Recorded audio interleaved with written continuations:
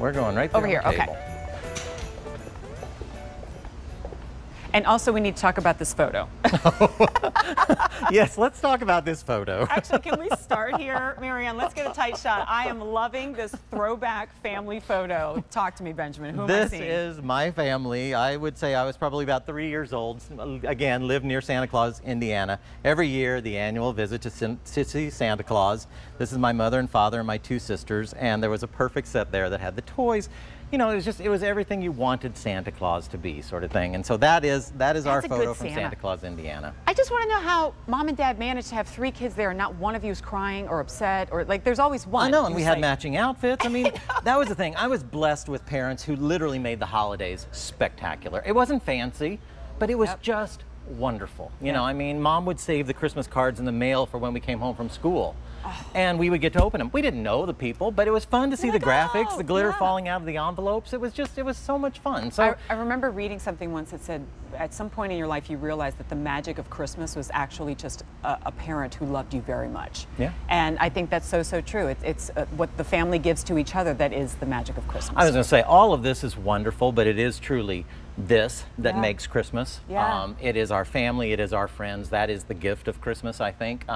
But it doesn't mean you can't make it memorable and wonderful and more special by doing that little extra effort. Right, and it's those pieces that, you know, at first you buy them because they're pretty, and then they become symbols of what you celebrated that year. Exactly. And ornaments, obviously, for a lot of us, are exactly that. So this is a full-on set of 12 round ornaments, but it's not that, you know, the little tiny ornaments in the plastic tube that you pick up at the grocery store that just spills out the tree. You know what I'm talking about. And again, not to knock. If anything that you are using that makes you happy in the holidays, that's great. But I love that you've done this mix of, again, slightly oversized, and the red, then the snow-capped red, the gold red striped. Like, this is a beautiful mix that, honestly, I love just displayed as we have it right here on the table. I agree. This is a wonderful display. And your tree, too.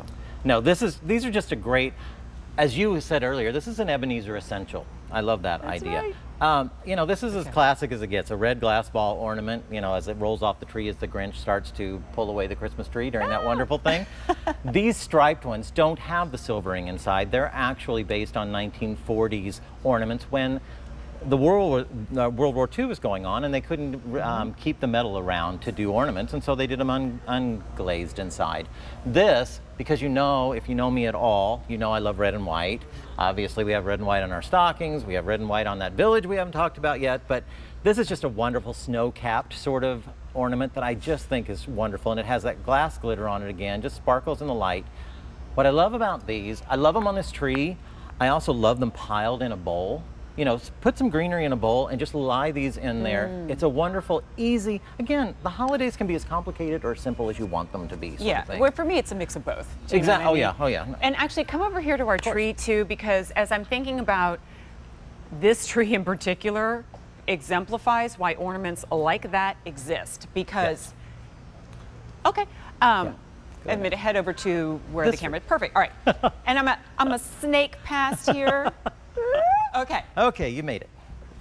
And this is, again, an opportunity for me to tell you about something that's coming up later in the show. But if you've ever found the tree that you have, the ornaments are just kind of sitting like propped. Right, they sort of lay against. Because the greenery is so dense, right? And I love a dense Christmas tree, but then you're challenged a little bit when you're decorating. Right. Do you see how beautifully these nestle into a tree that has a little bit of breathing room? It does. That looks that much more realistic. Yeah. And then I see, pun intended, the forest for the trees. I see the ornaments as much as I do the holiday tree, and it becomes a very, I don't know, much more dimensional presentation. I was going to say that, you know, I always say about my interior design work, you don't want to see the whole room at once. You want to kind of experience something. It's fun to be in a room, sit on the sofa, and kind of go, oh, well, look in there. Look, there's something really interesting. A bird's nest was always something we had tucked in our tree. That was supposed to be good luck, even though our tree was artificial.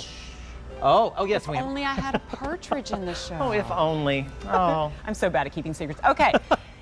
Easy Pay. 4 easy payments of $10.74. New today. Only order of the year. It's the snow-capped ones for me. I love those so much. I agree. I agree. So, hey, speaking of ornaments, only ornaments that we don't have anymore. Our ornament tree is gone. Oh. It's sold out. Congratulations. Wow. Take pictures of it. Thank you, guys. Post them to our Facebook, our Instagram. We want to see them.